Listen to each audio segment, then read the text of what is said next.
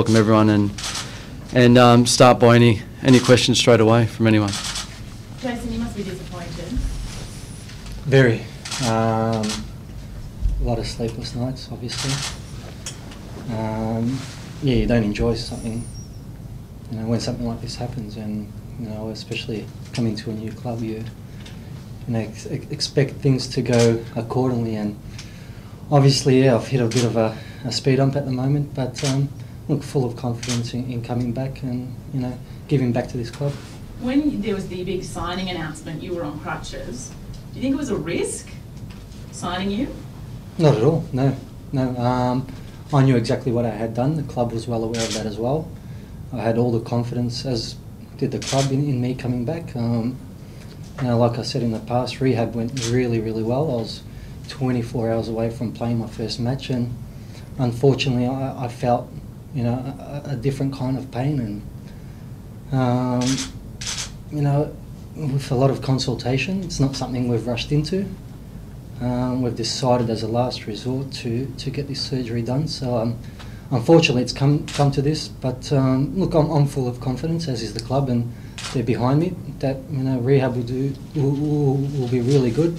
I'm 100% confident in coming back to a very high level, and my aim is to play for Newcastle, keep playing for the Socceroos, and just giving back to the club, because they do believe in me, and I believe I've got a lot to give back to this club as well. Can you talk us through the nature of your original injury? What happened first of all last year to your knee? What happened? Yeah. Well, basically they've gone in and cleaned out the cartilage, and that's all good. Like I said, that's worked really well. The surgeons were really happy with that. I was happy with their outcome, and there's probably nothing more to say about that. I was back in training, and everything went really well. You look fit. We saw images of you at the training paddock. You're looking really good. Exactly. What happened? Yeah, look, I started to feel some pain. Different part of your knee from that original injury. Yeah, exactly. So it's something different. It's not the same injury. It's not a reoccurrence of the old one. It's something new. It's an alignment issue with my knee. Like I said before, we've tried everything. We've tried all other options to get me back on the paddock. It's not something we've rushed into. It's been a few weeks now since it first occurred. But unfortunately, those things haven't worked.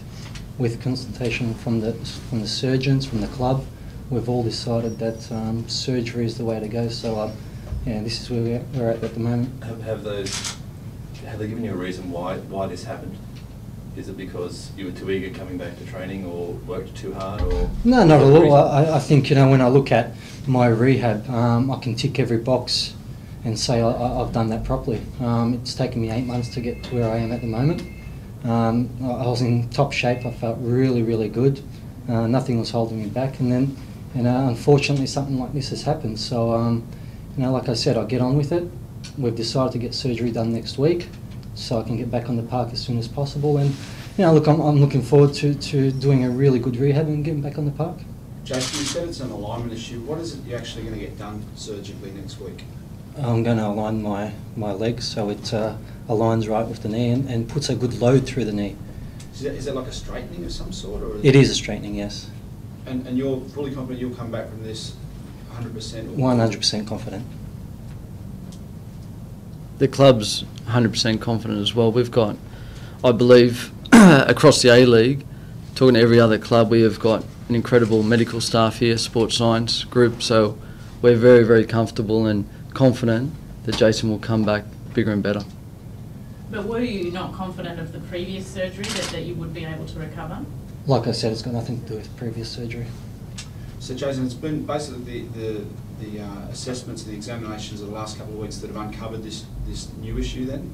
Exactly. And yeah. that's something you weren't aware of up until then? No, not at all. Jason, you've been a professional player for 15 years or something like that. How many times has that knee actually had surgery on it? That was the first time. Okay. Yeah. How about the other knee? Oh, once before, yeah. Okay.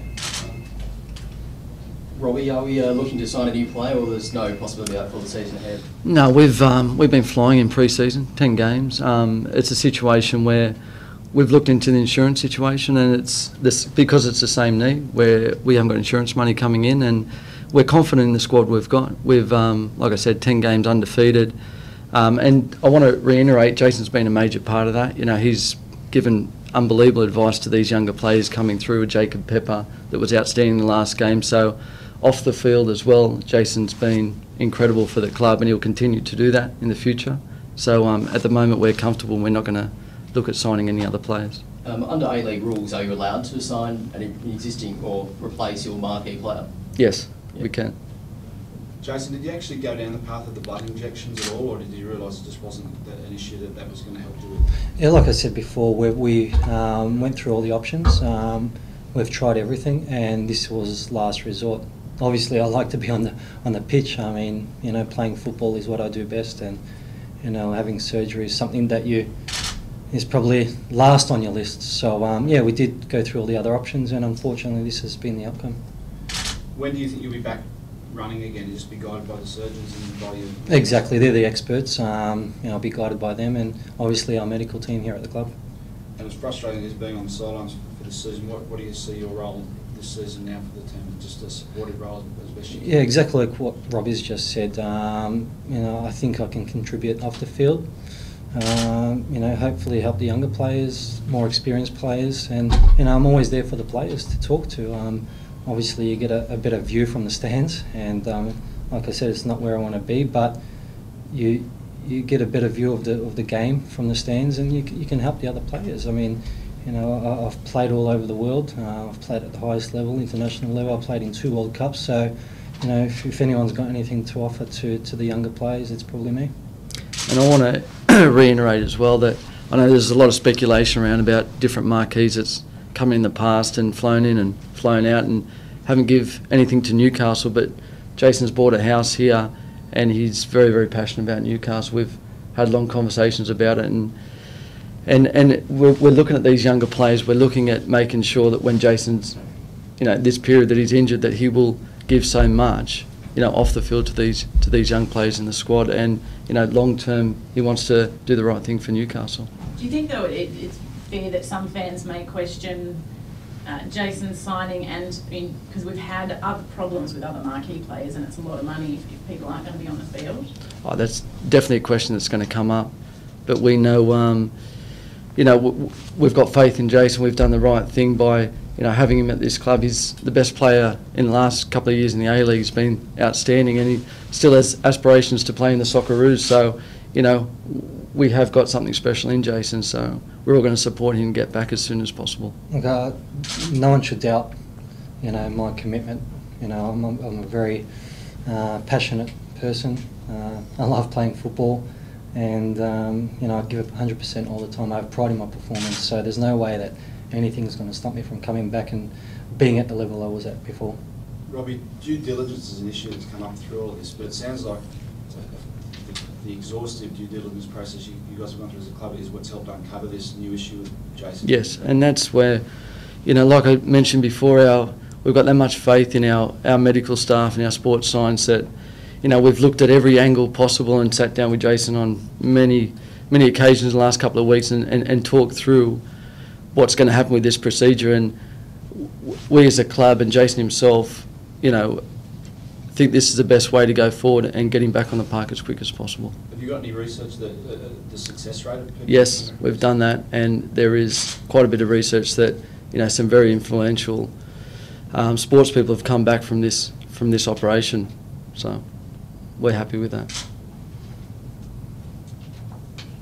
Can you give us any names of it? I don't want to. I don't want to give certain names because it's confidential. But you know, I've been honest the whole way through, and we've done our research with it, and these players have come back, so we're confident. Robbie, do you think when the club signed Jason, if they'd known that this was going to unfold this way, they still would have signed him? Oh, in hindsight, you always say with this season coming up how it is, but we've got faith, like I keep saying, we've got faith in Jason. He's got another 2 years left of his contract, and we've got, you know, we've got a quality player in Jason Culina, and an asset to the A-League itself. So we are very happy to have Jason at the club. Will you be seeking full payment of the contract for this year? That's his contract. That's obvious that there's no issue with full payment. That's part of his contract. If he's injured or playing, that's what happens. What's Nathan Tinkler's view on it? I haven't spoke directly to Nathan, but he's upset. What I've heard, he's upset for Jason himself and the club and the fans at the moment. But he realises well that injuries happen. So, Jason, the scepticism, I guess, from some members of the public must be very frustrating for you. I can't imagine there'd be anyone more frustrated than you through all this. Exactly. I mean, look, you can't. First of all, I understand. I understand that people are frustrated, and like I said, I'm extremely devastated that I won't be able to take any part this season. But at the same time, you know, I know there'll be some negativity. I can't listen to that. I just got to get on with my rehab and get back on the park as soon as possible. Does it make it even harder to deal with, Jason, the fact that your dad's the coach at your club and the public perception and that sort of stuff? Not at all, no. We're professionals. We've always been that way. He treats me like any other player, and that's the way I like to get treated. So no problems at all. You said you got the surgery next week. Have you got any kind of timeline on what happens after that? Are you laid up in bed for a couple of days, or are you back out doing rehab within a couple of days of that? That's totally up to the surgeon to decide. Obviously, you know, which way it goes. You know, he decides ultimately what's best for me leading up in the next few weeks. So I'll leave it to them. But you're planning for surgery next week? That's right. Will that be here or in Sydney? In Sydney. And there's still a slim chance you can get back this season, do you think? Or? Well, that's like I said, totally up to the surgeons, up to the medical staff. All depends on my rehab. I know I'll give 100% in my rehab. You know, there's always that time frame which you aim for, and you know, we'll see. We'll see how it all goes.